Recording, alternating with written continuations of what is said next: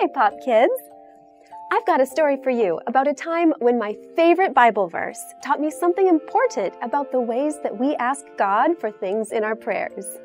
Once, when I was a kid, I tried out for the big school musical.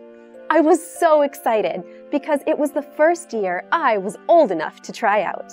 While I was preparing for my audition, I practiced so much. I sang along with the recording and I read the lines every single day, and I also prayed about it.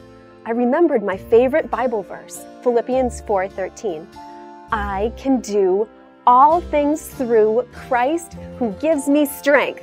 And I prayed to ask God to help me get a role in the show.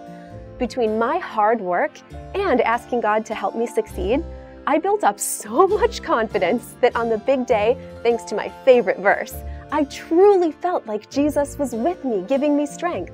I walked in and absolutely rocked the audition. I could even see the listeners giving me thumbs up signs. That's why I was so disappointed the next day when the cast list was posted and I didn't get a big role. I got in, but I didn't get to do the cool things the main characters got to do. I was sad and confused because I had worked so hard and I had asked God to help me succeed. So why didn't God answer my prayer by helping me get a big role?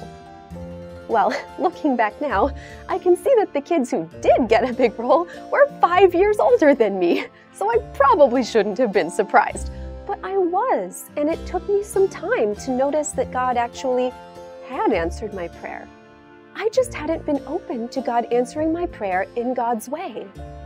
The first thing I noticed was that some of my friends didn't make it into the musical.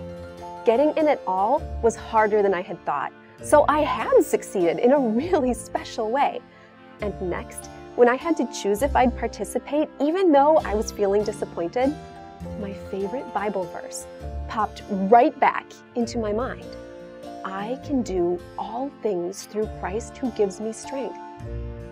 Maybe I could ask God to walk beside me through my disappointed feelings and help me find courage to just give it a try. Maybe remembering that verse right at that moment was actually how God was answering my prayer. God was offering me the strength to be okay with not getting what I wanted and to be ready for the big opportunity I was being offered instead. I was so grateful that God did answer my prayer that way because that musical was one of the most fun things I've ever done. And that's why I hope that you'll remember that God does invite us to pray for and ask for the things that we need and things that would be special for us and others. And that when we're open to God answering our prayers in God's way, that's when we might start seeing God working in our lives in beautiful ways we couldn't even have imagined. I certainly did. Speaking of which, gotta go. I've got rehearsal.